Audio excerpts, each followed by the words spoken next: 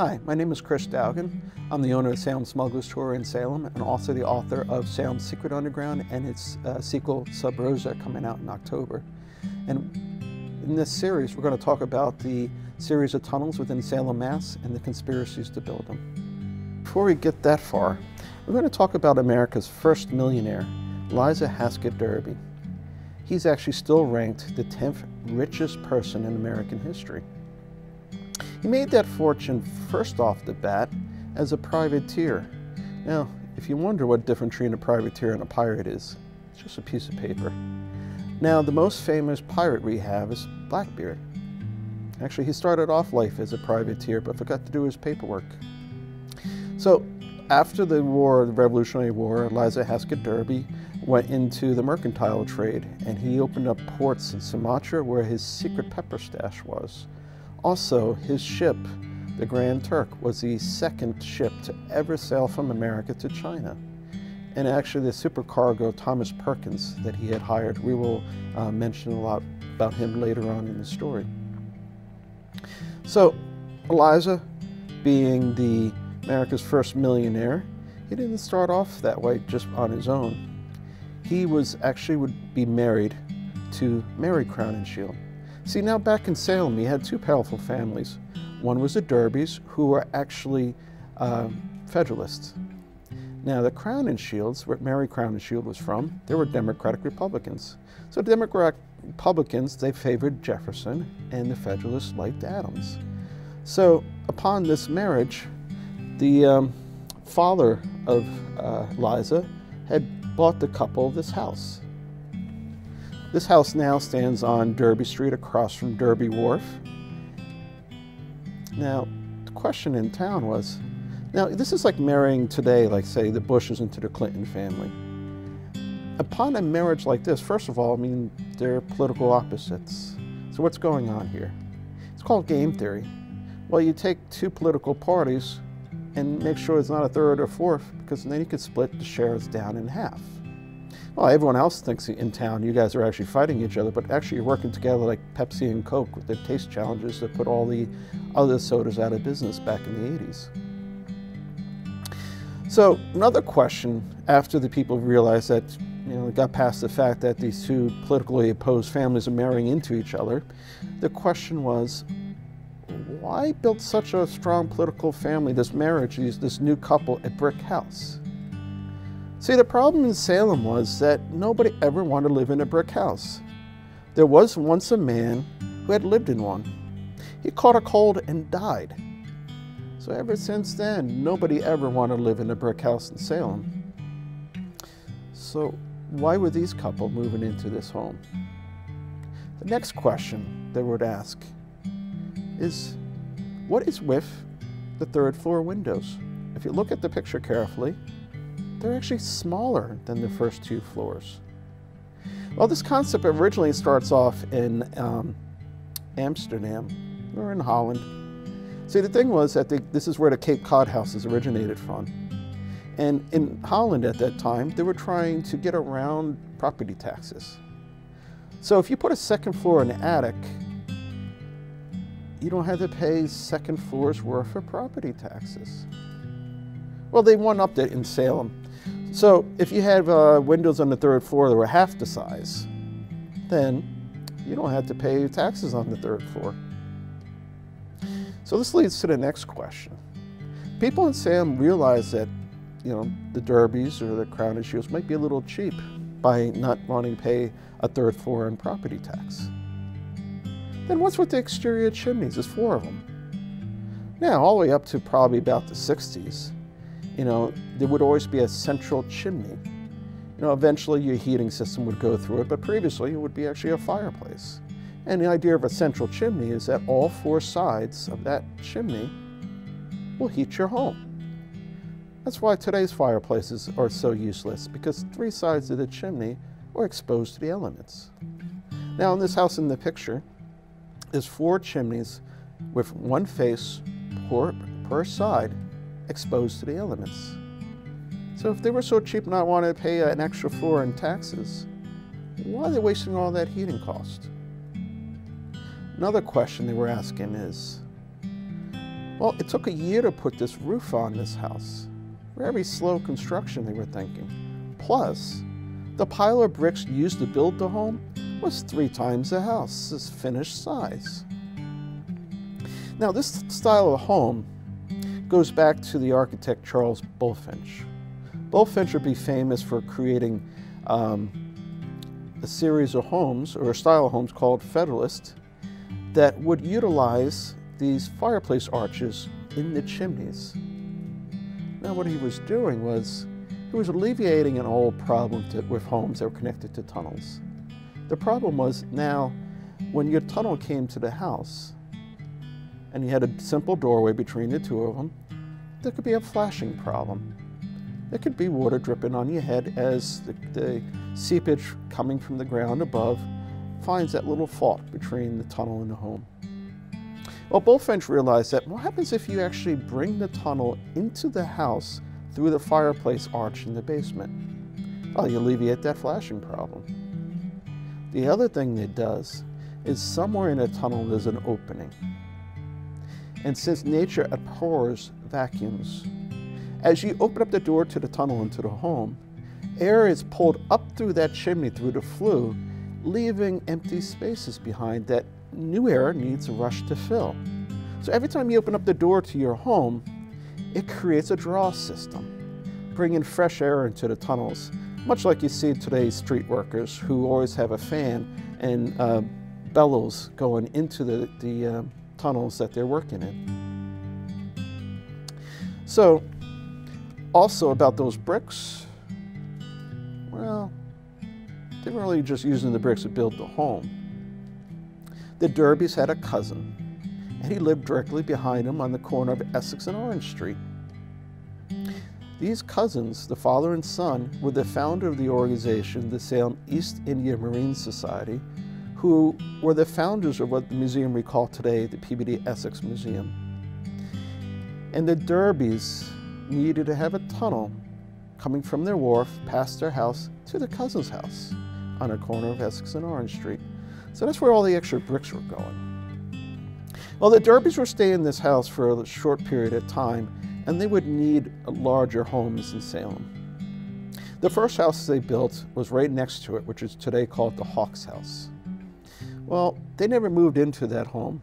They just used it as a storage space for when Liza was sending all his ships off to sea, robbing the British during the Revolutionary War.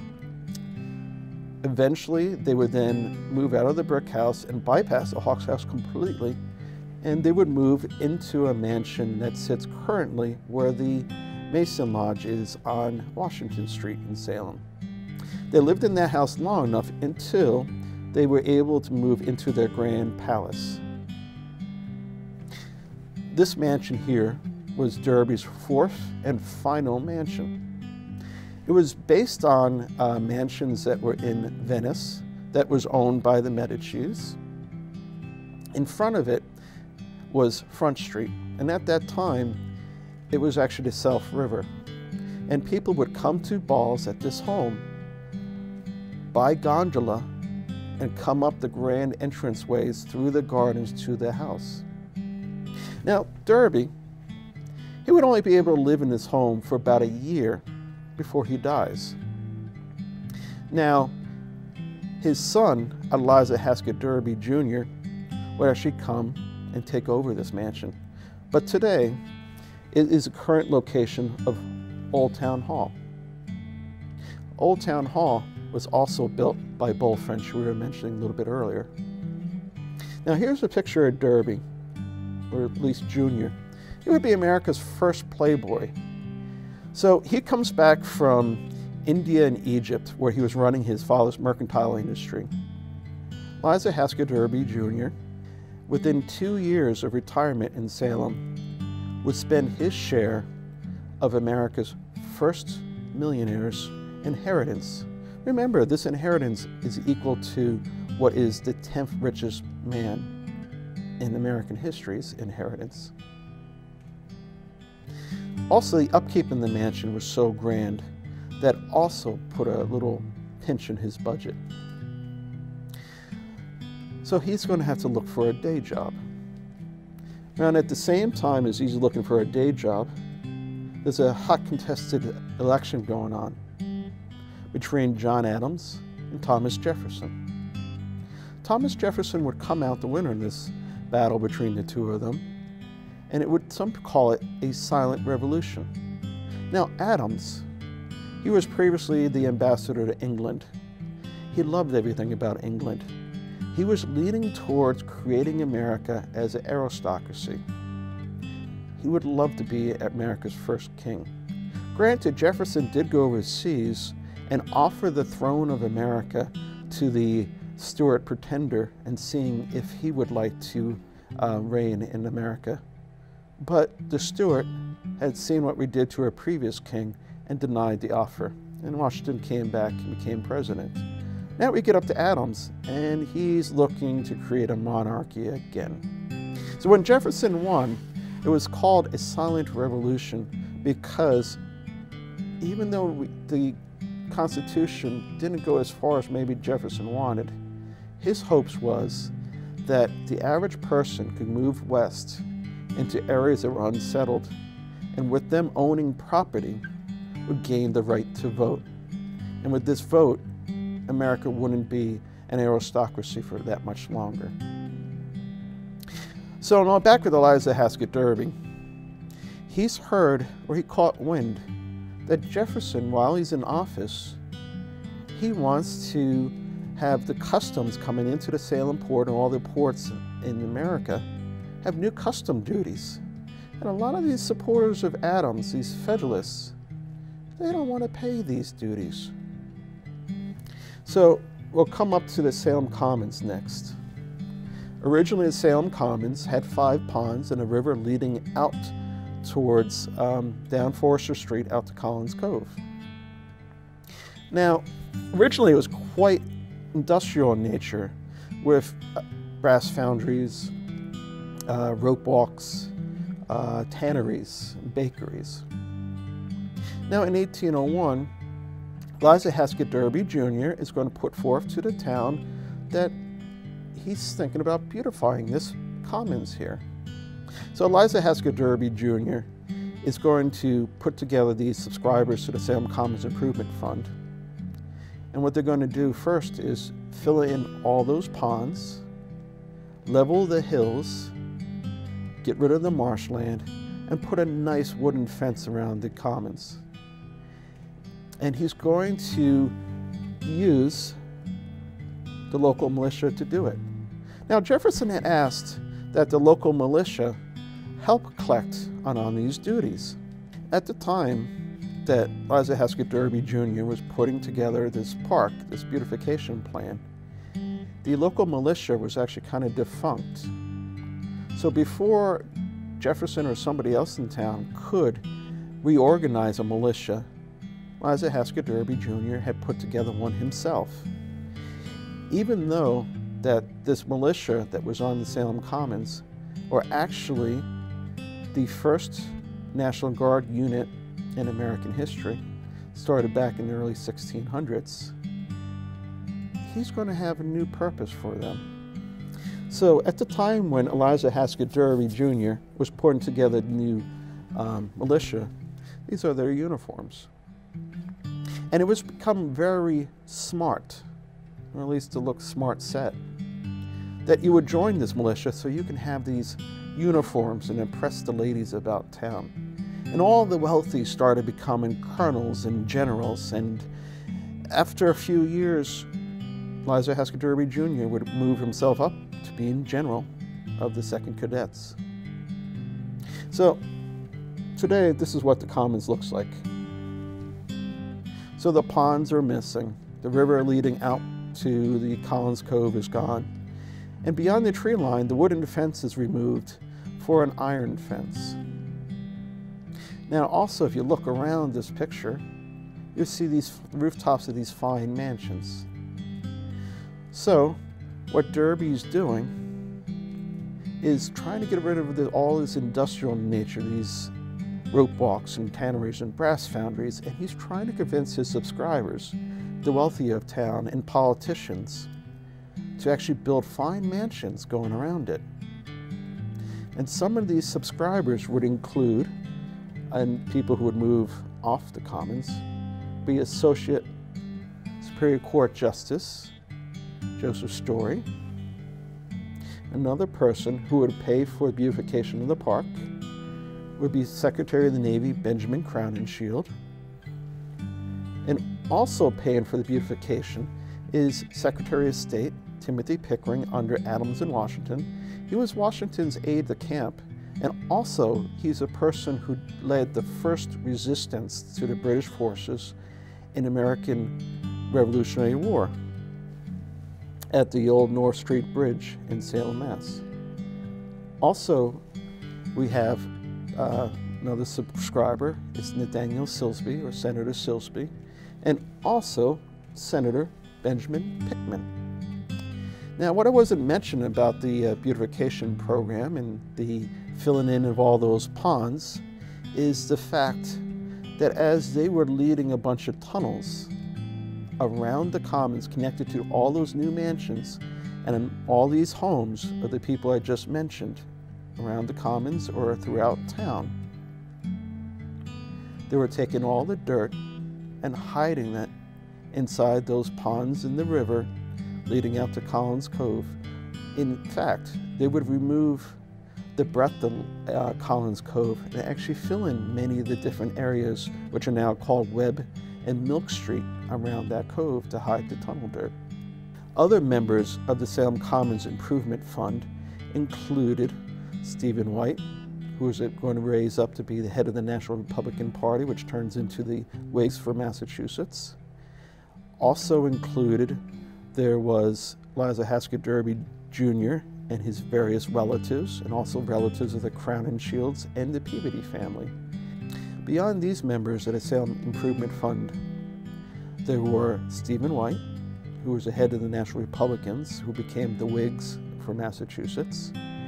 There was also another Secretary of State, Daniel Webster, would be involved in these tunnels. There would also be half the custom agency. The head of the customs, Joseph Hiller, was one of the smugglers in town. The weighers and gaugers for the custom agency also were part of this scheme. The captain of the revenue cutter out in the harbor, who was supposed to be helping collect on these duties, also was a member. Also, most of the Masons we founded that year were also smugglers. So, according to this list, there was one Associate Superior Court Justice, 2 Secretaries of State, a Secretary of the Navy, 3 or 4 senators, the local mayors, half the custom agency, and most of the ship captains and merchants in town were related to the Derbys and the Crowninshields. Well, we'll take a look at other places that they filled in Salem. Now, this photograph here, on top of the hill closest to us, is where currently the Salem Post Office is. Looking, what would that be? That would be pretty much southeast from where the post office is, or where Riley Plaza is now, was Mill Pond. So in this, to the left, would be the Self River coming in there, which would be now Derby Street. And also that Grand train station would have been in that location where the water is. So this gives you a good idea of how much fill and how much tunnels we were digging and where all that tunnel dirt went. In this picture is what the current location looks like now. This is Riley Plaza, Washington Street, Canal Street, and Washington Street. So it looks a lot different. Now, just up from this last 2 pictures is the house of Joshua Ward. This is the last seafront property from that time period left in Salem. Granted, Washington Street sits in front of it now and it's far away from the South River, but it's still the last seafront property from that time period that's left in Salem. So Joshua Ward, he was married to Edward Augustus Holyoke's daughter. Now, Edward Augustus Holyoke was another smuggler in town, and he's also the founder of the New England Medical Journal. Now, Joshua Ward was also a ship captain, And across the street where today the Adriatic is, or the old Salem News building, was his wharf that was on the South River. And he would also have a home that was built by Charles Bulfinch, or at least designed by Bulfinch's techniques. And here's a picture of Bulfinch. Bulfinch, at the War of 1812, or at its conclusion, would become the architect of D.C. He's the one who builds the Capitol and most of its buildings. And he's also the man who connects all those buildings together by a series of elaborate tunnels. Still today, you can go to the Library of Congress and move between the Jefferson and the Adams building by 6 levels of tunnel, which are actually open to the public. So if you're ever in D.C., go ahead, take a stroll through some of those tunnels. But over here, there's a statue of Joshua Ward. Seems to be a quite jolly fellow. And this here is his portrait that would hang in the Salem Marine Society. Now, the Salem Marine Society was a group of ship captains that would either sail around the Cape of South America or sail around the Cape of Africa. And they would bring back their nautical knowledge and their maps or cartography. And they would also be involved in making local harbors safer for each other and building lighthouses like the 2 lights that would be out on Baker Island in the Salem Harbor. Today, their clubhouse still resides on top of the Hawthorne Hotel, for it was Thomas Perkins who gave the property to the Salem Marine Society, who eventually would sell it to Frank Poor, the founder of Sylvania, so he would have a hotel for his business clients. But they would only sell it to him unless they were able to keep their clubhouse on top of the building. Now, back to the Joshua Ward's house. When Washington needed to take a tour of New England to win over the New England Federalists on his second election, he would stay at the Joshua Ward house. Him being a Mason and all, would want to be where the Masons hang out. See, now in 1801, when the Mason Lodge had reformed after the Revolutionary War, Joshua Ward gave them quarters in his house to meet. So of course, George Washington, being a fellow Mason, would want to stay in the Mason Lodge. He would stay in the 2nd floor on the right, if you're looking at the front of the building. At this time period, he was going to have a grand party while he was in town in his honor. So he would be the first of our presidents to be able to walk through the tunnels. He was able to walk through that tunnel, which along what's now Washington Street, to the corner of Washington and Essex, where the Fountain Diner is today. In that building, there was originally that location was called the Stearns Building, and they had an assembly hall where they gave a grand party for Washington. And at his closing, he was able to go back through those tunnels, back to the Joshua Ward house, unmolested by the quick sketch artists or the paparazzi of their day. Another president who was probably able to walk through our tunnels was John Quincy Adams. Now, John Quincy Adams had been coming to Salem since he was a young boy, visiting his cousin. His cousin eventually married Bartholomew Felt. Bartholomew Felt was one of the founding Mormons. In fact, Brigham Young was at his house when they had news that Joseph Smith was assassinated. Another president who was able to walk through our tunnels was James Monroe. He had come to town on bequest of his Secretary of the Navy, Benjamin Crowninshield. So he was put up in his house, which was attached to tunnels. Then he was entertained at Daniel Silsby's house, which was attached to tunnels. Also, he was able to visit Stephen White's home, which was connected to tunnels. So either they were laughing at the president or allowing him to walk through the tunnels between all these houses and the parties in town. George Washington, he got to be in the Mason Lodge, which was Joshua Ward's home. You could see him in his Masonic gear. Now, the thing about Masons is they're famous for building tunnels. They usually refer to the tunnels in North End of Boston as Mason tunnels. So we'll take a look at one of the tunnels he might have been able to walk through. This tunnel is dead center coming out from the front of the Joshua Ward house, which is the Merchant Hotel, I believe, now in Salem. So for $500 a night, you might be able to get a room that's haunted We'll talk about that in a minute. And maybe the room Washington slept in. But this tunnel here would lead off to Joshua Ward's wharf across the street. And he was moving so many goods, he had an identical tunnel to the left and another one to the right. So actually, time would go by, and there was this company called Ghibli's. And before 1950, they had a building right in front of the Joshua Ward house. And they would actually use these tunnels to move goods from the Joshua Ward house, where they're using it as a warehouse, to their showroom that was on Washington Street. Also in this location was, I think first was Jerry's Army and Navy. That's very famous in Salem too. So imagine in a day, on a cold, wintry night, you needed to get a cup of coffee. Granted, Dunkin' Donuts wasn't around at that time, but if it was, you would be able to use this particular tunnel to probably walk into the Dunkin' Donuts basement, come up and get your coffee, and go back down again and reach the safety of your home without ever touching any snow. But also in this picture, you could actually see that how far these tunnels extended into the homes that were connected to the tunnels, completely alleviating any kind of flashing problem. Now, I did mention ghosts inside the house. This picture here was taken during a Christmas party. The man who owned the Joshua Ward house in the 80s had a real estate company.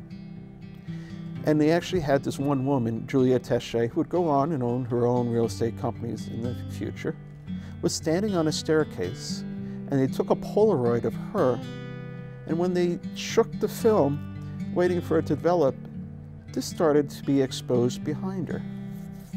Now, why would there be a woman on the stairs, or a ghost even, behind her? See, on this property was the home of Sheriff Corwin. Now, Sheriff Corwin was that sheriff who pressed Giles Corey to death and took the end of his cane and shoved his tongue back down his throat. Not the friendliest guy. So he's also the sheriff who arrested everyone else in Salem during their witchcraft trials. But he never made a whole lot of money. And within 5 years, he fell to Giles Corey's curse. Corey said that all sheriffs of Essex County would die gasping on their own blood or blood ailments.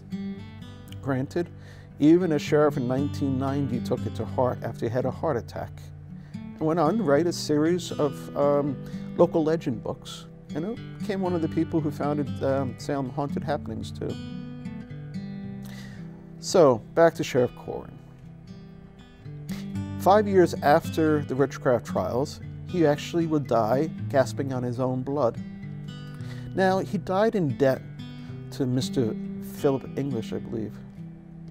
Now, back then, when you were in debt, the person you were in debt to can actually put a lien on your body until your heirs can pay off that debt. Well, Sheriff Corwin's wife buried him in the basement underneath the staircase before Philip English could get a hold of his body. This is like a symbol of Jacob's Ladder or Stairway to Heaven.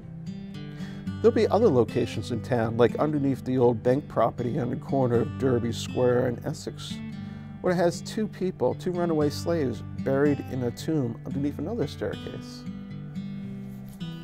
So years went by, and the wife was able to pay off the debt, and also the town quieted down a little bit. I mean, if she tried burying her husband right after he died, most of the town felt foolish, and they wanted a little bit of revenge for feeling so guilty of what they allowed to happen. And they could have probably pulled Sheriff Corwin's body into quarters and put each of those quarters onto posts on the cardinal points in town. But time goes by, and she was able to safely bury her husband in the Broad Street Cemetery, next to where the son of the author who wrote The Exorcist now resides.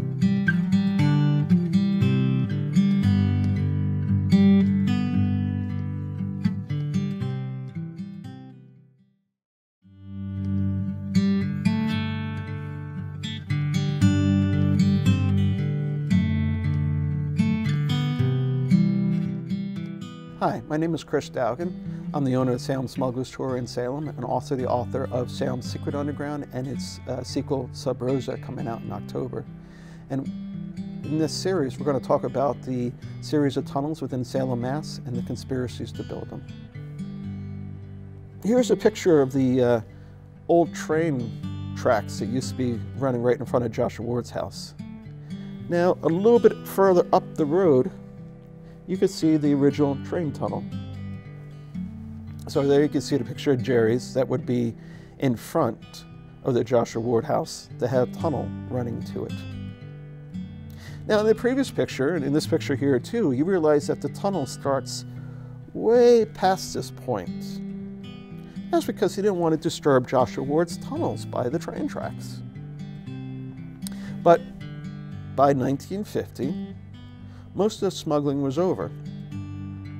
So there was no real worry about putting the current train tunnel in that runs the whole length of Washington Street, which would have disturbed tunnels going from one end to the other.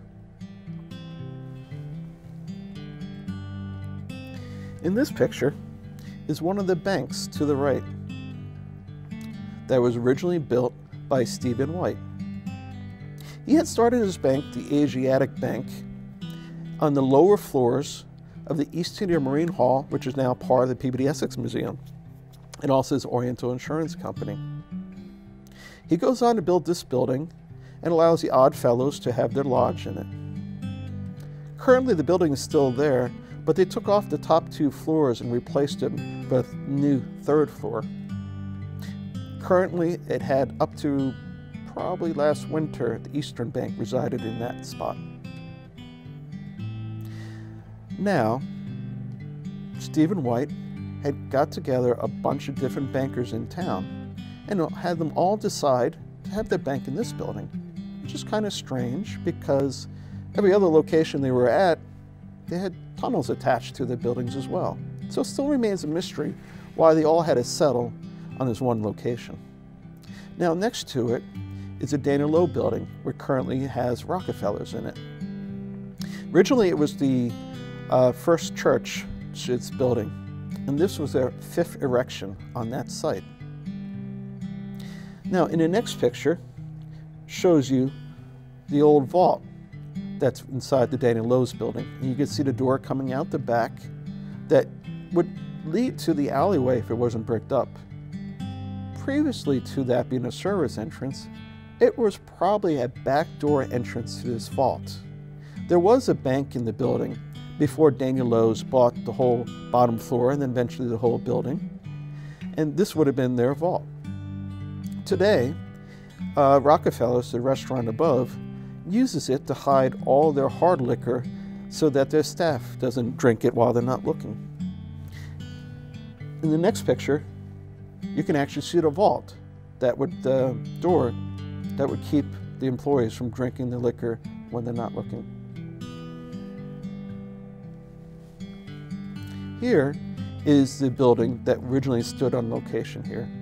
This was the first congregational church in the country, and maybe even be said maybe one of the first churches in the country, or church building. So eventually this would be moved to where currently Walgreens is on the corner of Boston and Bridge.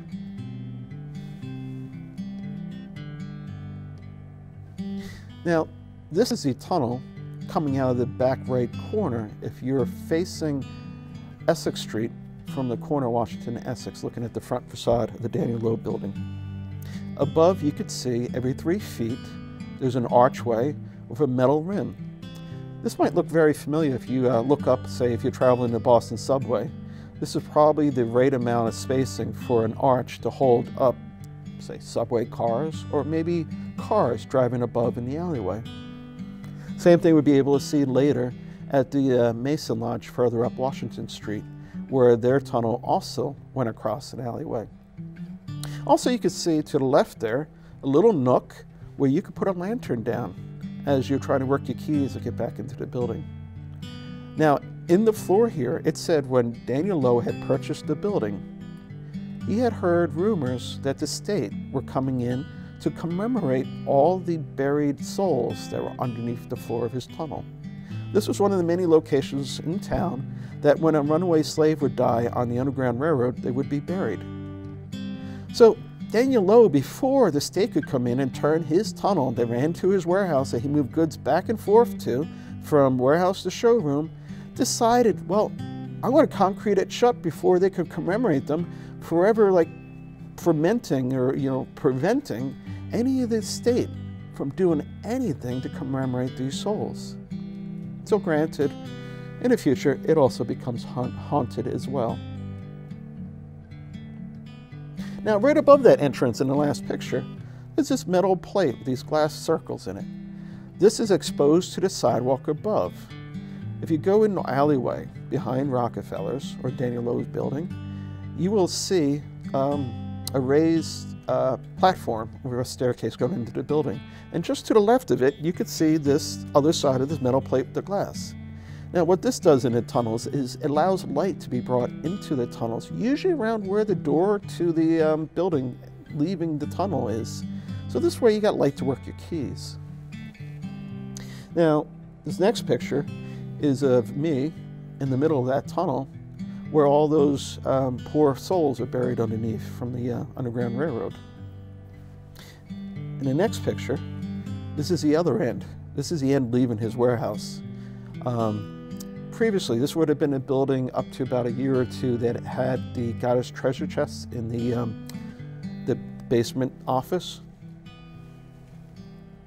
And this is the third building of that the first church erected on the location. Now, in front of it, the little sign coming out of above its doorway, that was the building that during the Revolutionary War, when the British invaded Boston, John Hancock took the state government and actually held court in that building for a month or two.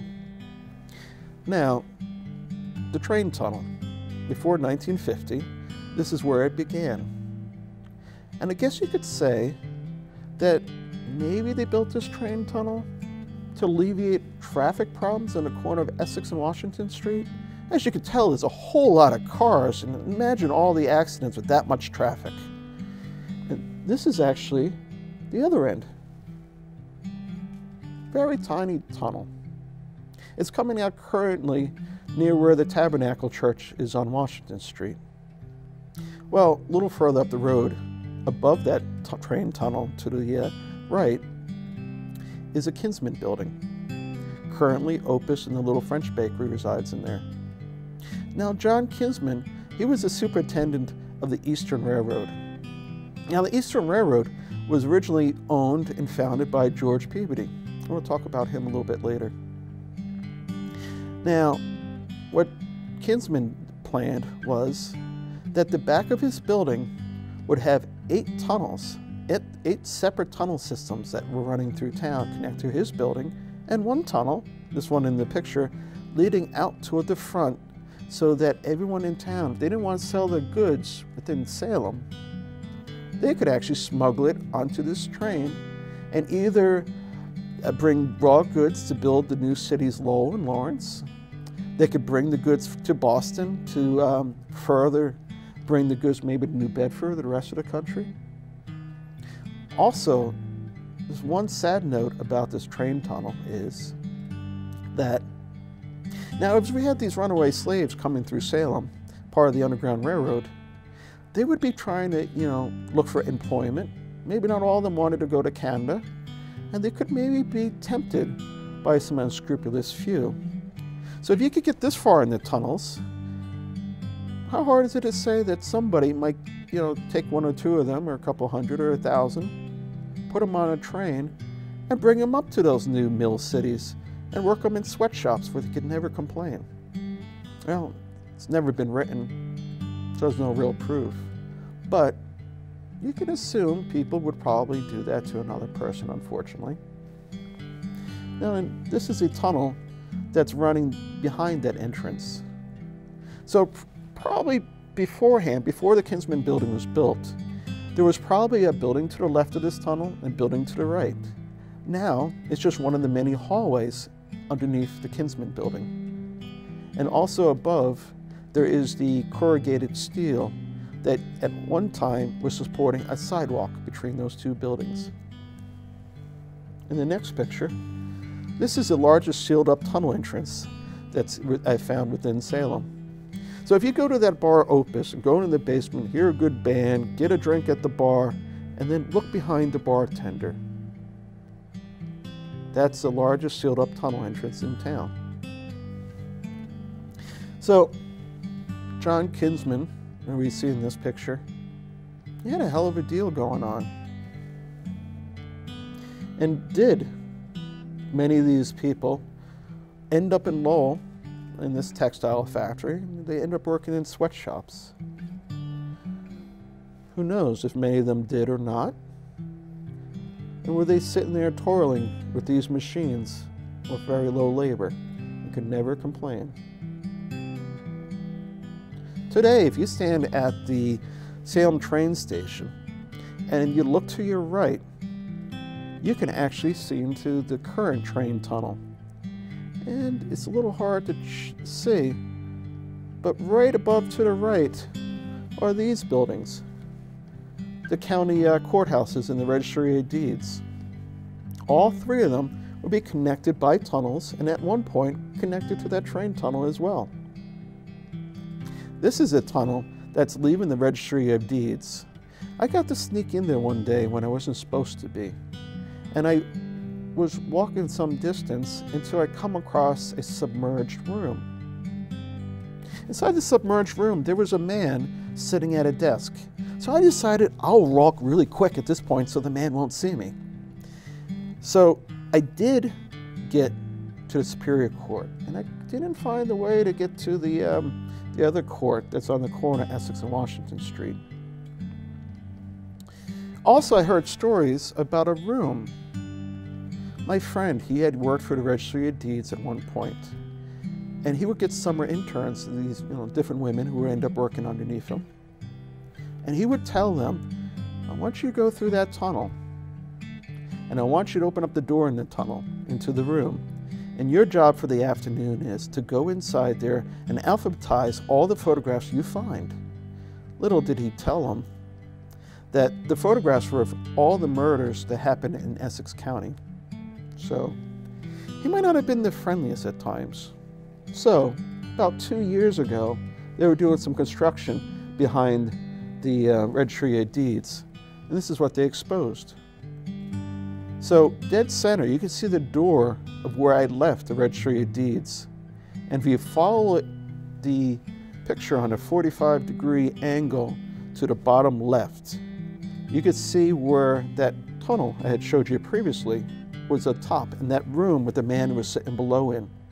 And I didn't get to see that little room off that submerged room that could have led to where the photographs were, or maybe the tunnel that was leading to the courthouse on Washington and Federal Street. But afterwards, I was telling a friend this story about the man down in this submerged room.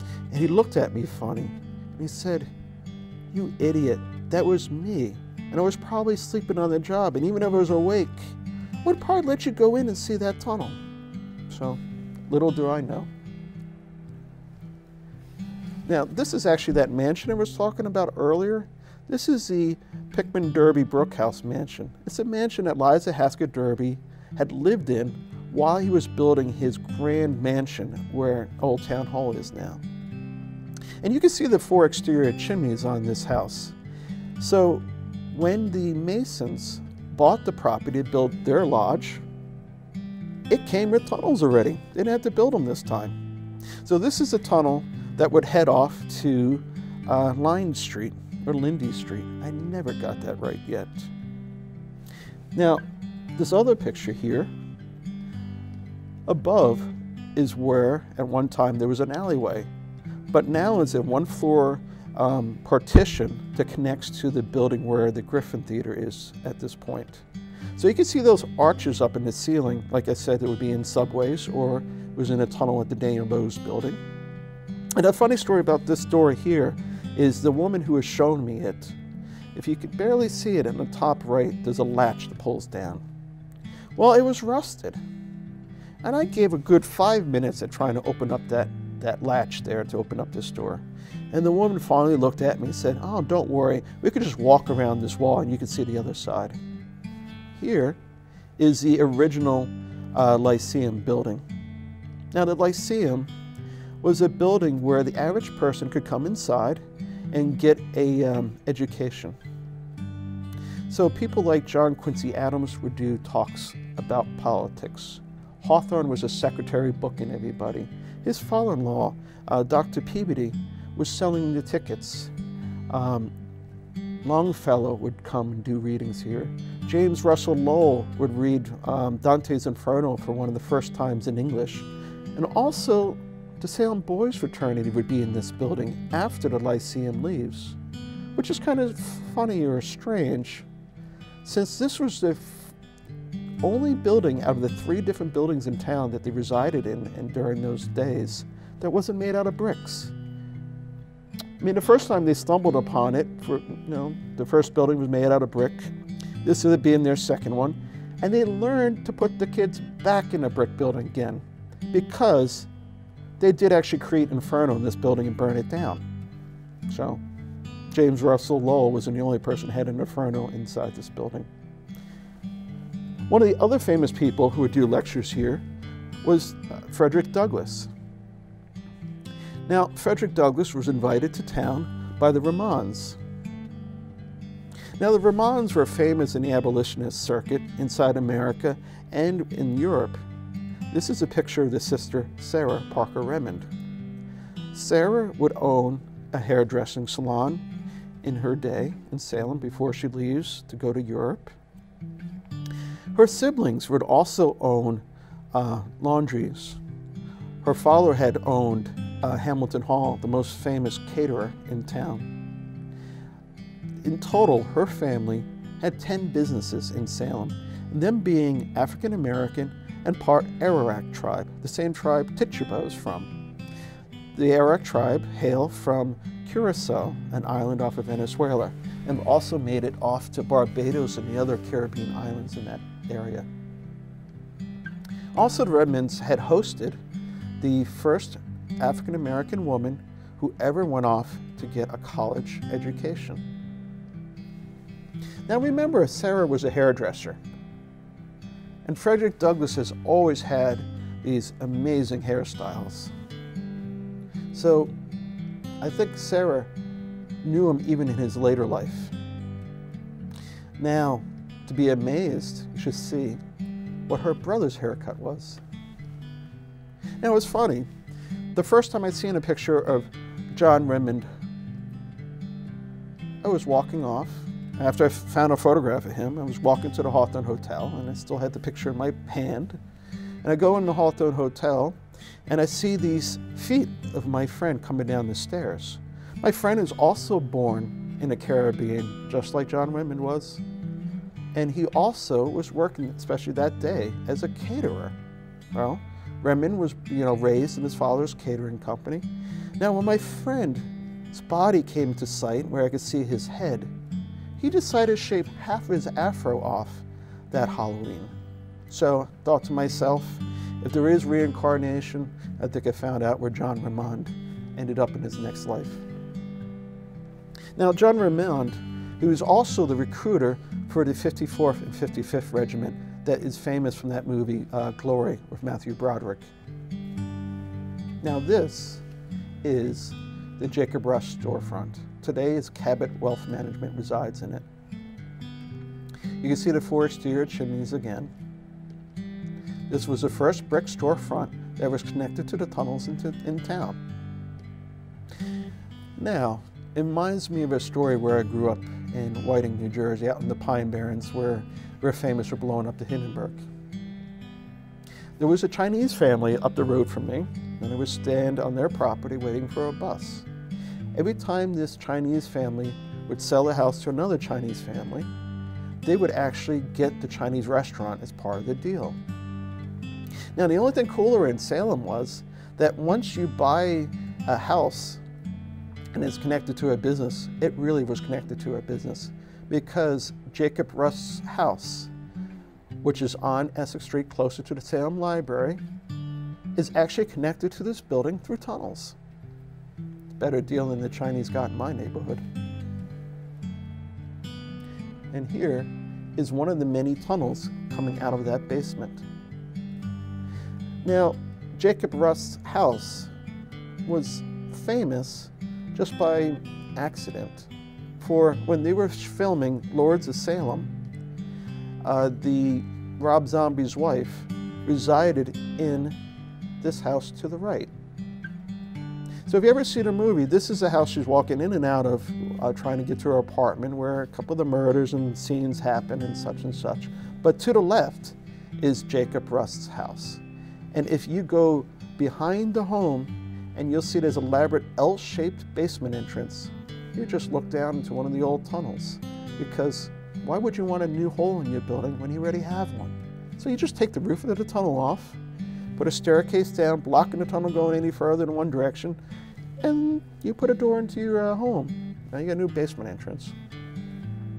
Now the filming of Lords of Salem also went to the Green Lawn Cemetery. And inside the Green Lawn Cemetery is this chapel. Now, the connection between Jacob Rust's door and this chapel is that the back of this church has a Bilko door. Now, the thing about Bilko doors and basement entrances is that in these 1800 houses, they're not historical. They didn't have weed whackers. They didn't have lawnmowers. There was no need to have access to the basement from your backyard. So later on, when you did need access to these basements, you take, like I mentioned before, take the roof of the tunnel off. The staircase going down blocks the tunnel from going any further from your building, and you already have the hole into your home where the tunnel door used to be. So same thing inside this chapel. Its back door actually points off to where Joseph Cabot had bought property. Now, Joseph Cabot, he was the first mayor of the city of Salem in the 1800s, when it wasn't a town no more, and they decided to make it a city. Now, on the property where Joseph Cabot resided is now the Cabot Farm, and a road leading up to it is very badly humped from the erosion around the tunnel, leading off to the two houses at the end of that road. The road terminates into a marshy field, and the two parts that are always high and dry is what you can see of the tunnel mound cutting through it, which then forks off to either house. But be careful walking on this public road at night, because you might wake up the guard rooster. The llama doesn't mind if he sees you, but the guard rooster crows. Then you get the pickup truck that comes out of the house and up and down the road, wondering what you're doing walking on that public road past the public playground. By the time you get to the end of the road, the cop car comes out, wondering what you were doing walking on that public road. Now, back before the Cabots owned that property, it was Orne's Point, and it was Orne who had put Joseph Peabody and Eliza Haskell Derby to their trade. They started off in his counting house. And somewhere in his descendants, there was a widow who was afraid of losing that property on the river there with their smuggling tunnels leaving off from the houses. Well, someone of her family was digging in the yard and found a vein of terracotta. Now, this is around the time that everyone's building tunnels in town, and you know, terracotta makes great bricks. So one of the people who ended up purchasing from her, of many people in town that would save her from losing the property, would be Timothy Pickering. That's Secretary of State of Adams in Washington. Well, he puts in an order of 250,000 bricks from the widow. Back when it took about 8,000 bricks to maybe make a house. So you gotta wonder where all those extra bricks were going. Now back to that chapel. The other tunnel would head off to the west. After you go down a staircase, leaving the chapel, you would enter this room.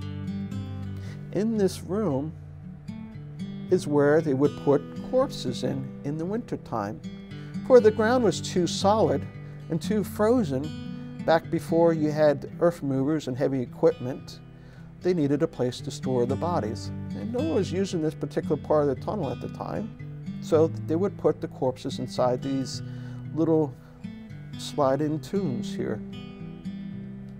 Today, occasionally you might find maybe a weed whacker inside one of them, or just some random garbage.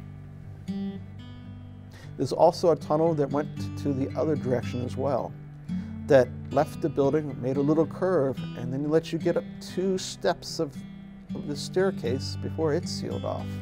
Above there was a greenhouse, but that tunnel led off to Manning's property, where Manning was Hawthorne's uncle, and he had owned part of that graveyard where it was his nursery.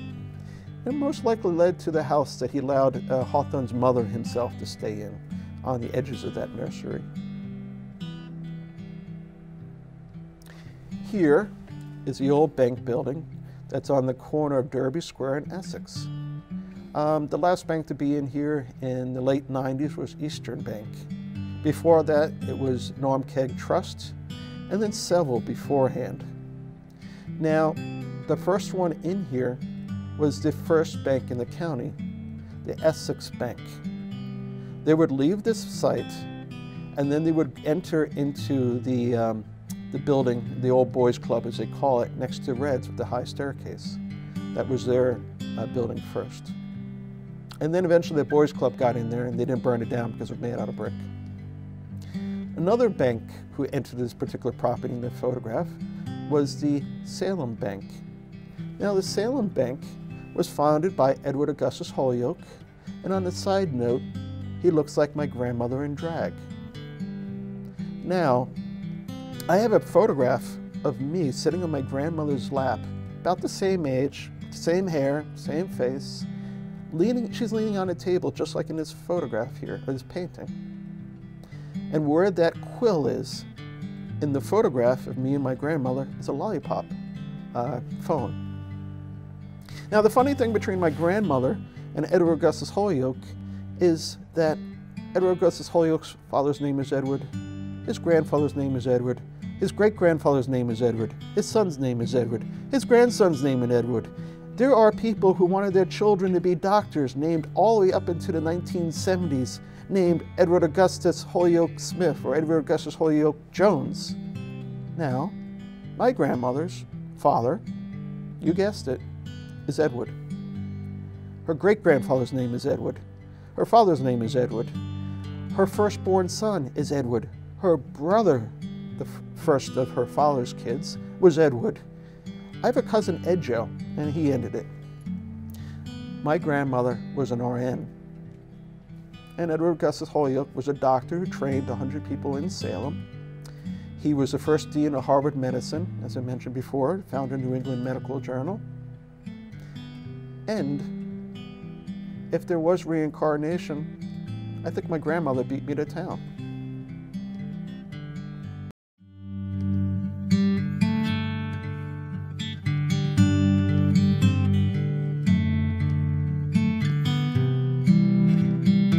Hi, my name is Chris Dowgan. I'm the owner of Salem Smugglers Tour in Salem and also the author of Salem's Secret Underground and its sequel Sub Rosa coming out in October. And series, we're going to talk about the series of tunnels within Salem, Mass. And the conspiracies to build them. So coming out of that bank building is one of the other sealed up tunnel entrances. Now, we used to do these paranormal investigations in the basement, and this woman in the photograph said she was the most scared of the group. And you can see all these little circles around her. If you actually could see the original pictures, about 10 of them. Now, right after she had her picture taken, there was a man who was leading the expedition, a guy named Twitch. He only had one orb on his belly. But the woman who was most scared had 10 around her, so I guess they liked playing with her. And also in that box there, I found all the keys to all the branches of Eastern Bank on the North Shore.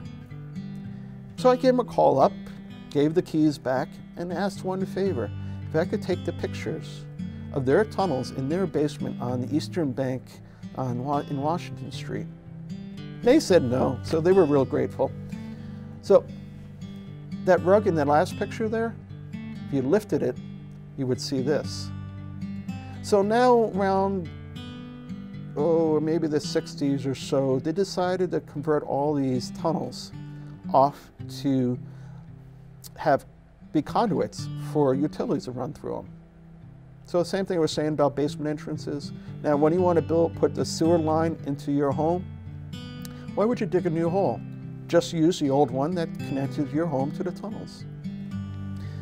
Also, underneath this property here, there was this secret door above a workbench. This would also come out onto Essex Street, right around where the Mud Puddle Tories had presided earlier.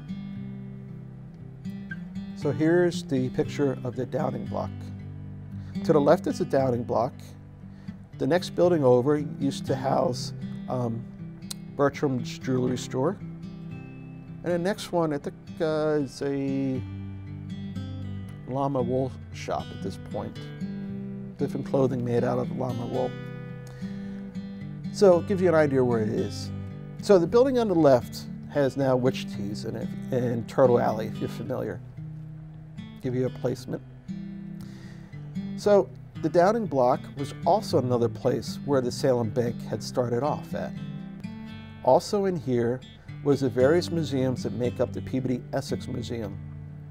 These would include the Essex Historical Museum, the Essex Natural History Museum, the Salem East India Marine Society Museum.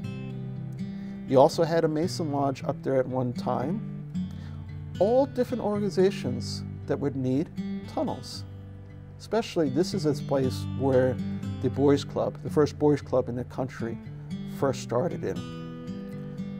So, the thing about the Boys Club is, the old Lyceum building's connected to the tunnels. This building's connected to the tunnels.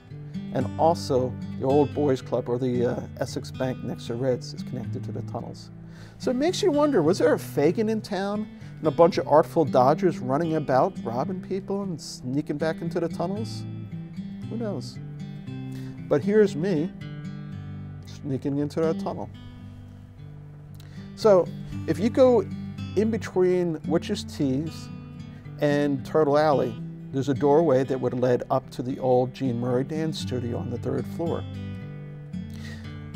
And there's a granite slab in front of that entrance.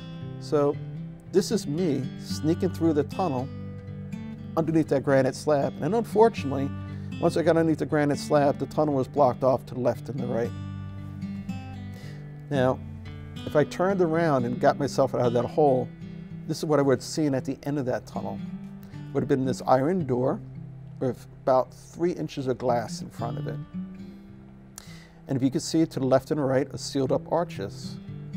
So previous to all those buildings being on top, there were other buildings. So many times in town, what they do is they might take down, say, 6 different buildings, like where that old bank building is on the corner of Derby Square, and connect all those foundations.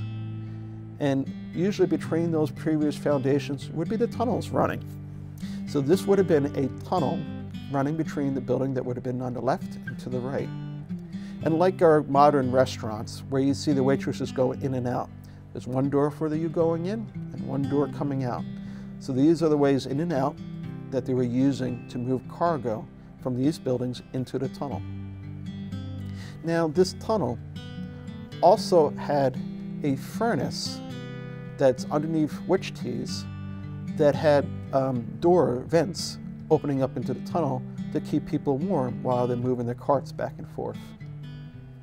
Also, it's rumored that in either one of these buildings that they allowed people who were on the Underground Railroad to have a place to stay for the night. Now, underneath that section of Witch Teas, they probably were connected to multiple tunnels. So this is one of the tunnels coming out the front, and they're also connected to a tunnel coming out to the side we were previously looking at. If you come out from this room into the tunnels, you'll be facing another door straight across from it. This door would go into the section of the Downing block, which is now below Turtle Alley.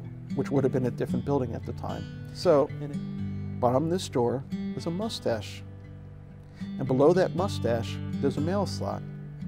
So this leads me to the question of who on the Underground Railroad was leaving a forwarding address behind that they could get mail from.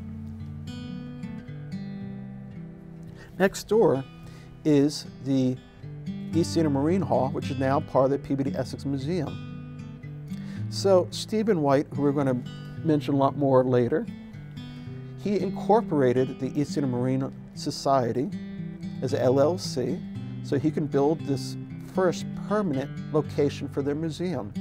On the bottom floors, he would have his Asiatic Bank and his Oriental Insurance Company. Time went by, and they started having some financial problems.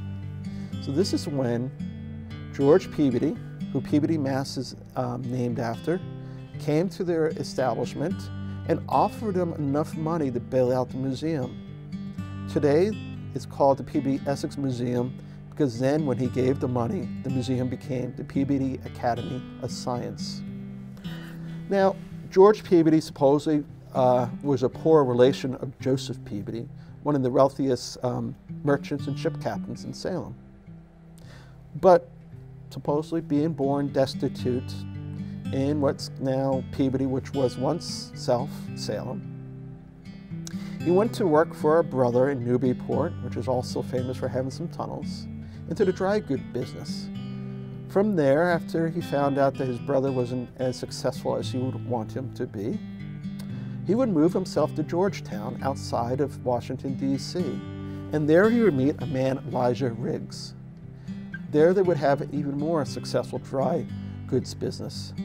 They would also get into the business of cotton and slaves. When they got into cotton and slaves, they realized that it would be better to be in Baltimore, where most of the market for either commodity was. After leaving Baltimore, George Peabody would go to London, and in time to become a merchant banker.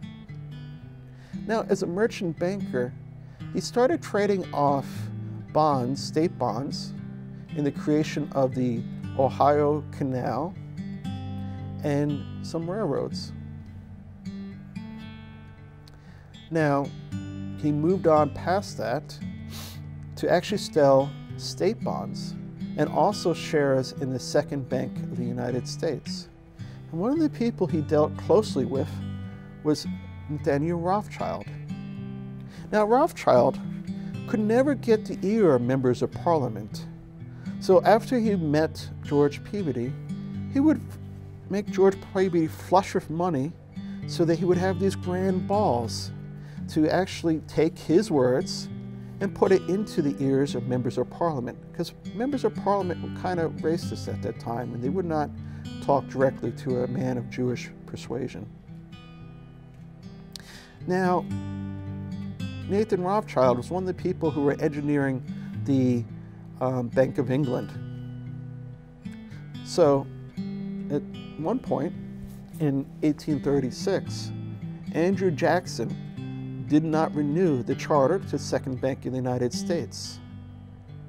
So, leading up to Rothschild's death, he would work with Peabody to first extend a whole lot of credit to America.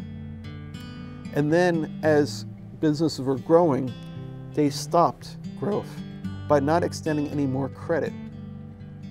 Then the next thing they did was that they stopped respecting any currency, stock or bond from America, which drove American currency into the ground. So now that you owed money to England, you had to pay back 3 times as much as you borrowed because the value of your money you're paying with had declined so bad. This is one of the reasons that led into the 1837 panic. Also, if you wonder why Jackson was taking off of the $20 bill recently, it is because he got rid of the Second Bank of the United States, which today we call the Federal Reserve, or maybe you can call it the Third Bank of the United States. The other thing that George Peabody is famous for is there was a time when the British were actually building a navy for the South. And here's a picture of the Confederate cruiser Alabama, the first and only one they successfully built for them.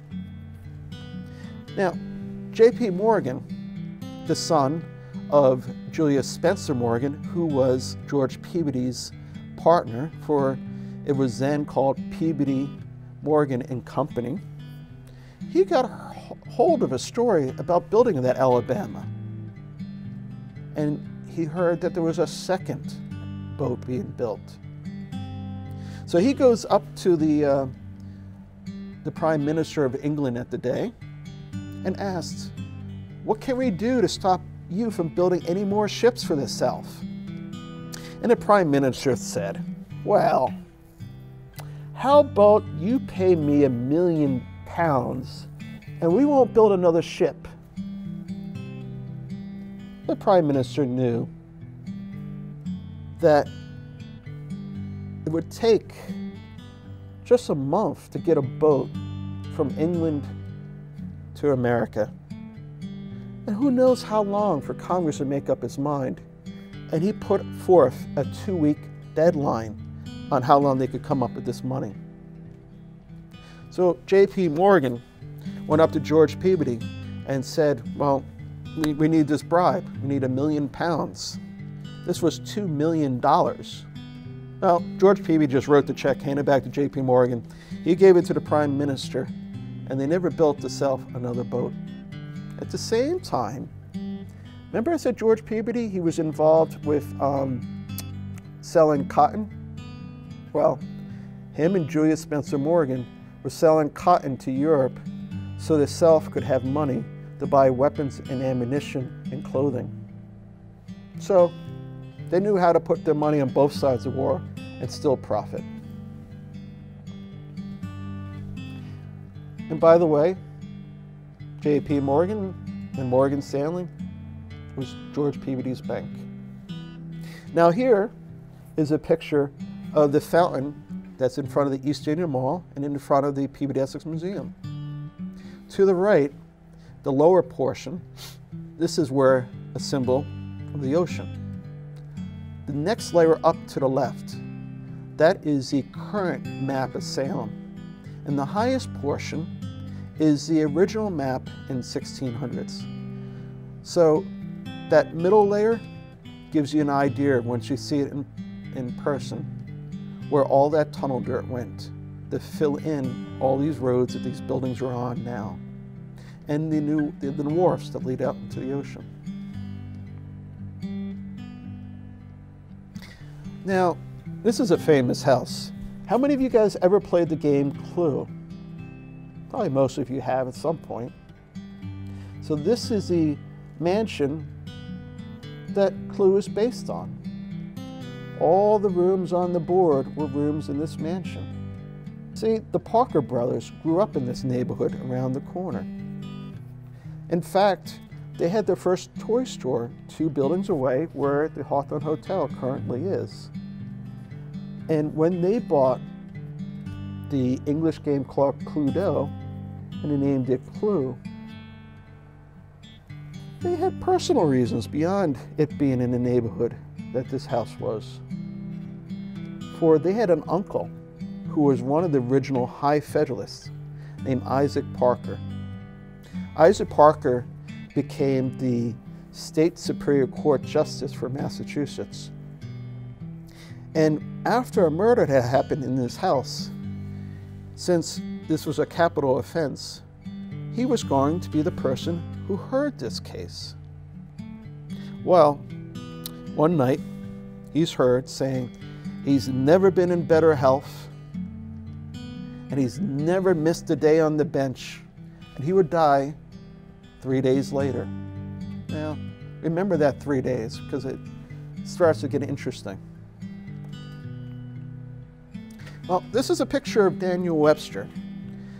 He was a senator from Massachusetts, and he was part of this triumvirate that was made up of Henry Clay and John Calhoun, leading up to the Civil War. Eventually, he would become Secretary of State under President William Harrison. You might actually be a little bit more familiar with him underneath this guise. How many remember Sam the Eagle from the Muppets?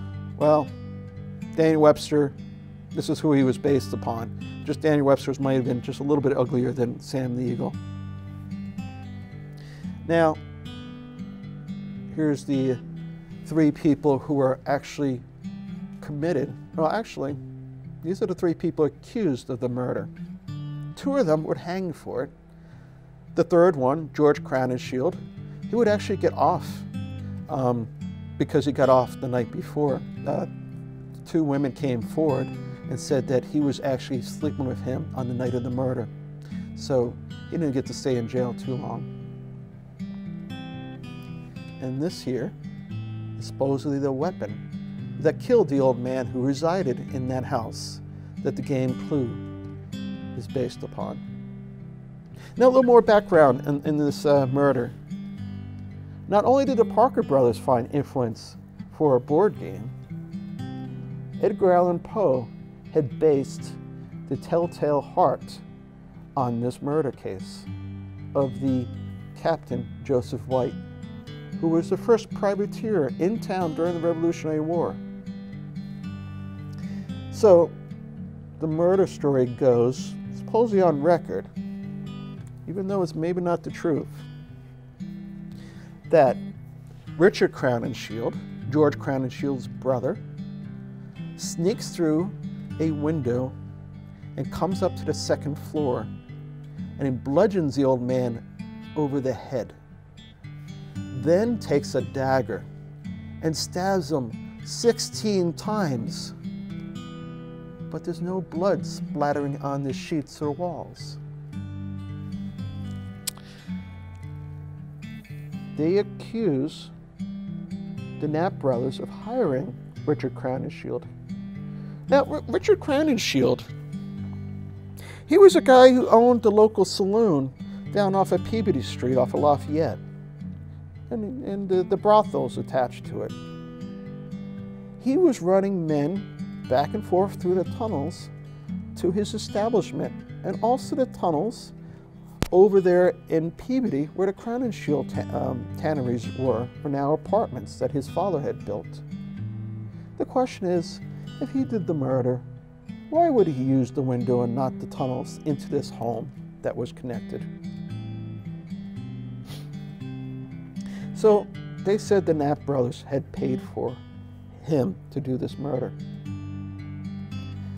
So Richard Crownshield's sitting in jail. He's reading about mathematics. He's reading about engineering. He's joking with his jailers, and he has a cocky look on his face. The next morning, they would find him hanging from the neck, from his own silk handkerchiefs, from a low window, with his knees almost touching the ground. How do you hang yourself that way? So they free the two Knapp brothers who brought in as accessories, because if they can't prove that the man who you think did the murder, who they paid for to do it, if they can't prove that he did it, how are you going to try these two others as accessories so they're set free? Well, the thing was that Stephen White, we mentioned him a little bit earlier, was a nephew of Joseph White. He will hire Daniel Webster, who was the father-in-law of his daughter, and also his other daughter married Daniel Webster's brother-in-law. So he would hire Daniel Webster to come and try the two Knapp brothers a second time. I guess they never heard of double jeopardy at that time. And eventually Daniel Webster would get those two people hung. Now, there's a little bit more to the story, because what started off in implicating Crowninshields and the Knapps was a letter, a blackmail letter. And it first came to town to Dr. Gideon Barstow. And the blackmail letter had said that if you don't pay he was going to tell everybody that Stephen White did the murder, the nephew of the man who got murdered. Now, Stephen White's brother-in-law was Associate Superior Court Justice Joseph Story, and they were neighbors. And Story leaves his backyard and runs across to Stephen White's backyard where he sees him, lifts Stephen White from the shirt collars and says, "Why'd you kill your old man? Why'd you kill your uncle?" And Stephen White shrugged it off and said, "I didn't do it, no." Soon afterwards, a second letter shows up in town, and it's going to accuse Joseph Knapp. So, previous to this, in the years 1827, Stephen White's wife dies. So he's a bit distraught. This is also the year that Joseph Knapp Jr. comes back from overseas on one of his ships. He's going to come back to town and get fired because Joseph Knapp Jr. has been sending love letters to his cousin, Mary Beckford. Now, Mary Beckford was living with the old man who was going to be murdered. She was the old man's grandniece that he was having an affair with to have a last chance of having an heir or a child of his own named after him. Now, Joseph White had two business partners. One was Joseph Knapp's father. As you could figure out, Joseph Knapp's son, Joseph Jr., would be the same name if Joseph White had a child of his own. Now, Joseph Knapp had bought the ship, the Revenge, from Joseph White in the past. Now, this is an old man whose wife had died and left him childless. So at this time, when he sold this boat was his only baby. This is a boat that he became the first privateer in Salem with. This is a boat that made his fortune. And his business partner, Joseph Knapp Sr., lost it to the pirate English. Remember the name of the boat? It's called Revenge. Well, Joseph White also had another business partner who thought did him wrong as well.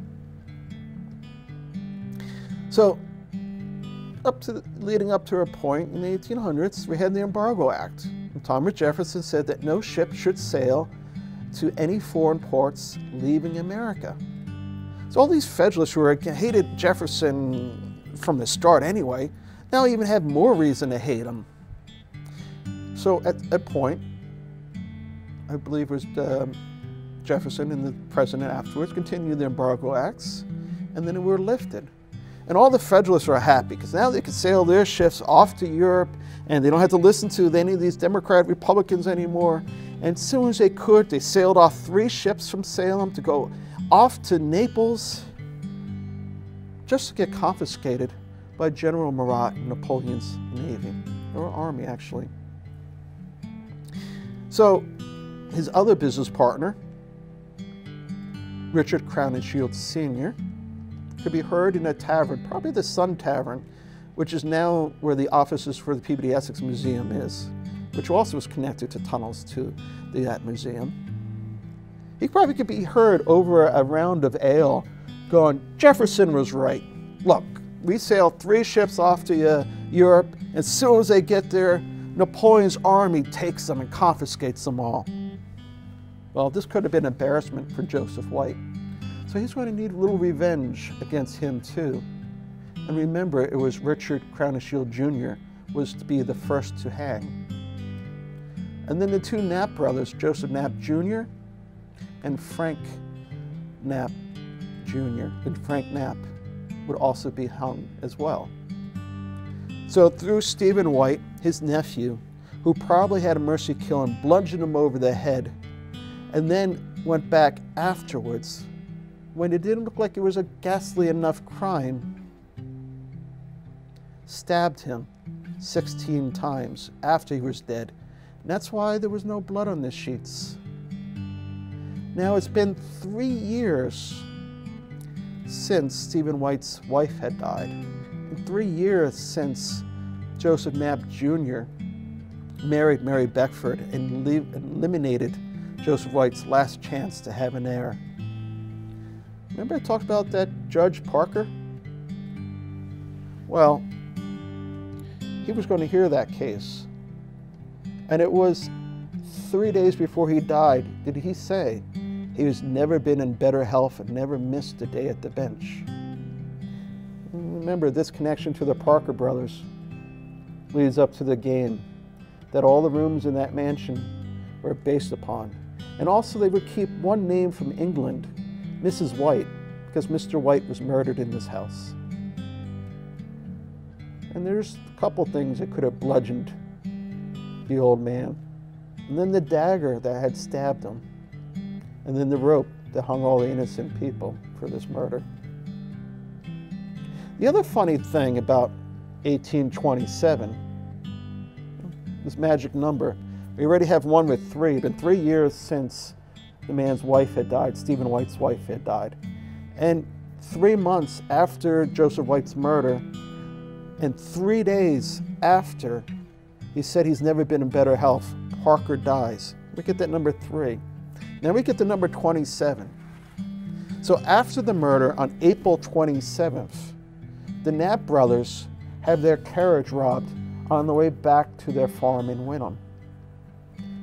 Also, the Committee of Vigilance, who was a goon squad who harassed the town to trying to find out who did the murder, there was 27 of them on that committee. And it was also said that maybe there was a $2,700 reward for the capture of the murderer. This case becomes one of Daniel Webster's most famous cases. It's broadcast through all the broadsides and journals throughout the country.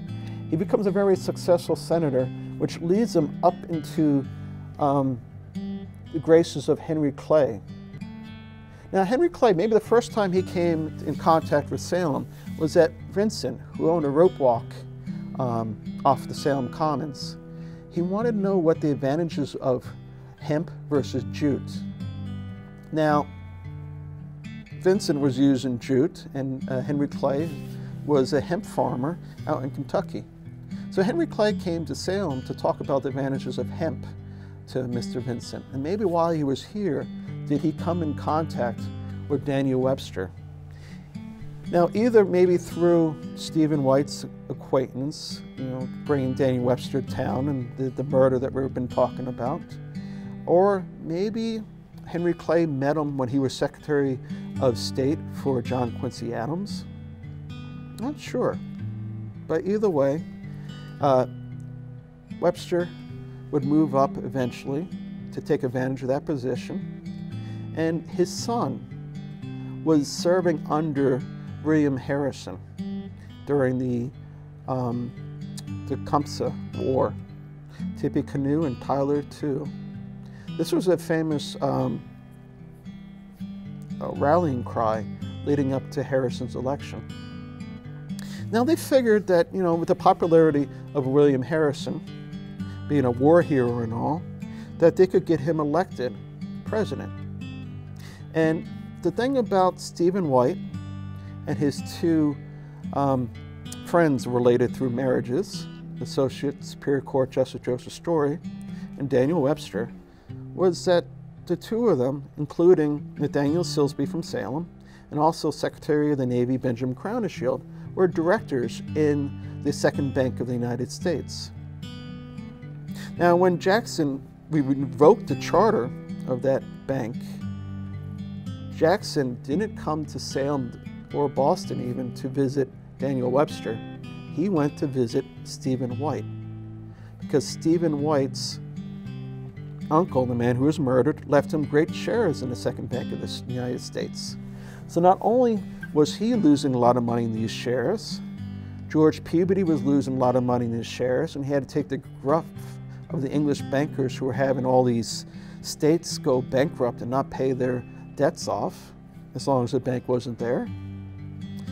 So these people, Story, Henry Clay, Daniel Webster, decided they needed a puppet. And this war hero, William Harrison, was going to be their candidate. the first to suffer from Tecumseh's curse, but not be credited yet. Now, they get William Harrison in office, and Daniel Webster, he decides he's going to write the president's inaugural address. And William Harrison says, no, no, no, I will write it myself. And he writes the longest inaugural address in history. He delivers it during a snowstorm, which leads to a popular rumor that a month later he would die of pneumonia from exposure a month ago. Sometimes people, when they read history or listen to stories without reading it from themselves, they're not the smartest. So, leading up to his death, William Harrison started to become an independent thinker. When Henry Clay came to the White House and demanded him to make the third bank of the United States, Harrison barred him from the White House. Daniel Webster also was forcing him to make the third bank of the United States. Harrison denied. He wasn't going to do it. He will die a month in office of typhoid. Now, back in Salem, Stephen White, he owned a chemical factory that was off the North River on the gas station side of town there. Also, Stephen White was the man behind the power of Daniel Webster and Joseph Story. So could they have knocked off the president using typhoid? Well, is there any precedence to any of this? I mean, who else in history might have been assassinated through typhoid? Maybe the first that's recorded was Alexander the Great. There are rumors that he had his food poisoned by typhoid. There was a woman up in the 1920s murdered 7 husbands by typhoid poisoning. There was a doctor around the same time who murdered off all his in-laws through typhoid. Plus, we have the famous Typhoid Mary. She would inadvertently make you a hamburger and kill you by spreading typhoid. So, how can you come across typhoid? Well, usually typhoid spreads when you take a local water supply and have the sewage leak into it. Just have to take a sample of water like that, and in Washington, D.C. at the time, there was such contamination going on. Put it in a bottle, shake it up, and drop it on the president's food.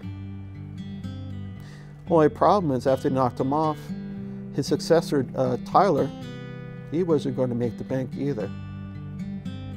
And then we go through, Polk is elected. He was actually from a different political party as this cabal that we were mentioning.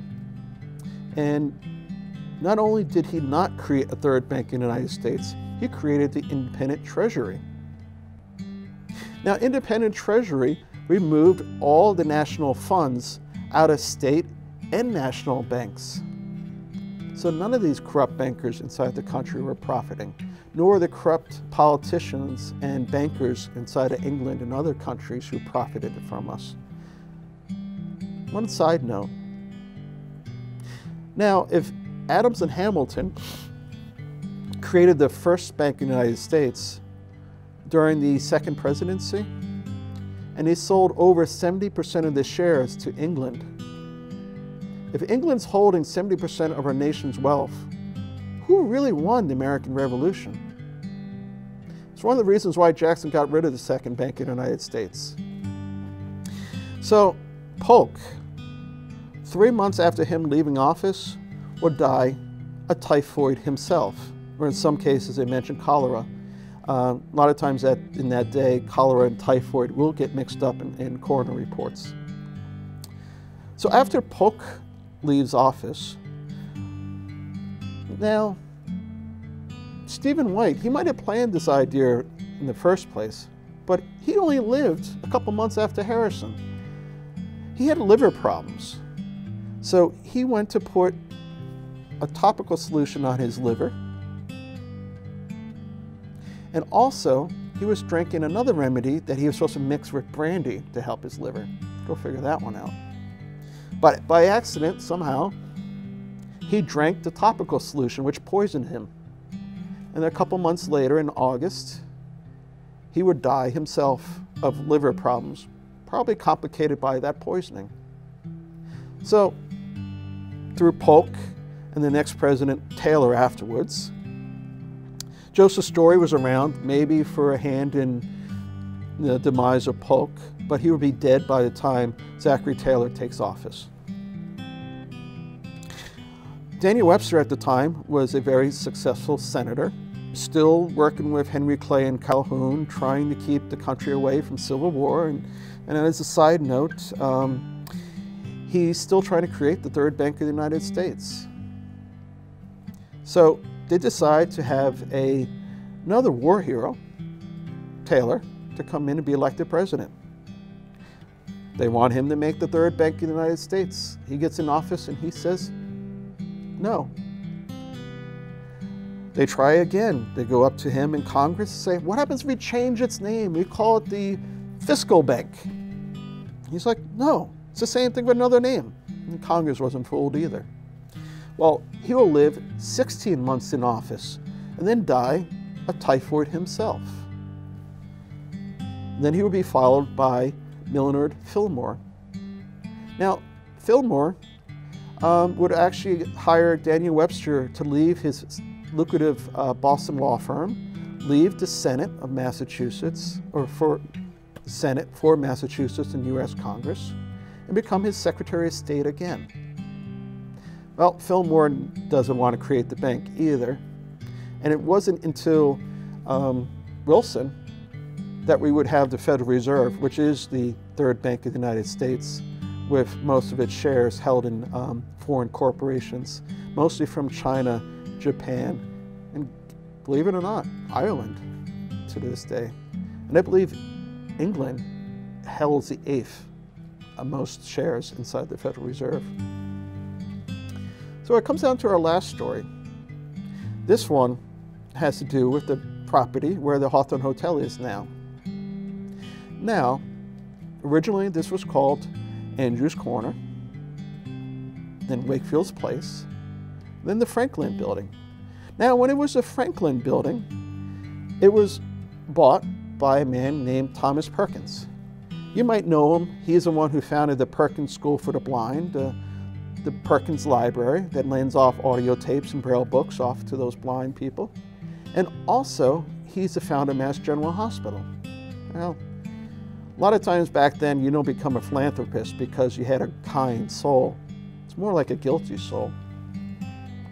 Well, he was that supercargo, as mentioned earlier, that sailed on Liza Haskell Derby's ship, the Grand Turk, which was the second ship to sail off to China from America. So he made great acquaintances with the Hongs, or the wealthy that were inside of Hong Kong in mainland China. And he suffered the same problem that the British had suffered, was that China always had unfair trade balances like they do today. They usually don't want much Western goods. Eventually, the British found out that they did like tea. And it did offset that trade balance a little bit. Then they found out that they could sell them Afghanistan opium, and it really offset that trade balance into the favor for the Europeans. But with the problem with the opium came the addicts and crime. And when that became such a pinnacle of a problem, the Chinese decided that they'll make the drug illegal and kill all their addicts. Well, the British and most of these Boston Brahmins like Thomas Perkins were going to stand to lose a fortune from this. So it wasn't that favorable. Now, right before the Opium Wars, now the Opium Wars were created so the British could force the Chinese to buy opium from them, and there was 3 of them when the drug was illegal. Now, right up to before the Opium Wars, Thomas Perkins started feeling nervous about being known as a drug dealer. So he would give it to his daughter's sons. One of the sons, who would be a later successor to his firm, was John Murray Forbes. beforehand, his brother had had it, came across the sea, and drowned before he made it to China. So their cousin John Cushing took over the firm.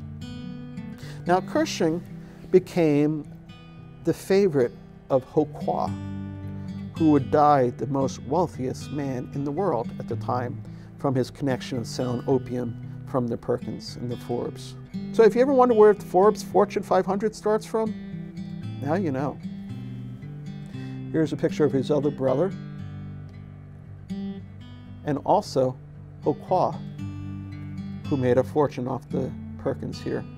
Now, while the drug was illegal, what most of these Boston Brahmins and the British were doing was smuggling the goods to the Portuguese island of Macau. And from there, people like Ho Kwa would send boats over to smuggle the goods into China and sell it further. Now, it was one of the Ford brothers that go up to Perkins when they found out that the drug was going to be illegal. And they asked his opinion about it. And Perkins had said, well, it's great for business because you really have to have the gumption to stay in it when it's illegal, that most people will back out. And in truth, he did end up having almost a monopoly in the field after families like the Delanos and the Astors backed out of the trade. Eventually, Sturgis Russell would purchase his drug empire, and he would continue employing the two Forbes brothers. Now, Sturgis Russell's brother, William, he was the one who founded the Skulls and Bones with Alphonso Taft. Alphonso Taft was President Taft's grandfather, and it was an organization that they founded at Yale after a debating club had kind of gone sour with them, that they made their own. Now, William Russell, knowing Thomas Perkins firsthand, would actually buy his property in New Haven, and on that property that once was Thomas Perkins, they would build the crypt where they have all those infamous rituals and things that those undergraduates from Yale attend. On a side note, it was George Herbert Walker Bush who probably went through a bunch of rituals inside this location here, who also was born in Milton, down the road from John Adams, who he was related to, was born in that town Milton where the Forbes and Cushings grew up. Remember that story I said about how they feel about, asking Perkins how does he feel that the drug is illegal? And he said, well, it's better for competition. Remember, there's George Herbert Walker Bush who led the war on drugs. Makes you wonder, did he start their war on drugs in South America, get rid of them, or get rid of competition? Well, thanks for watching.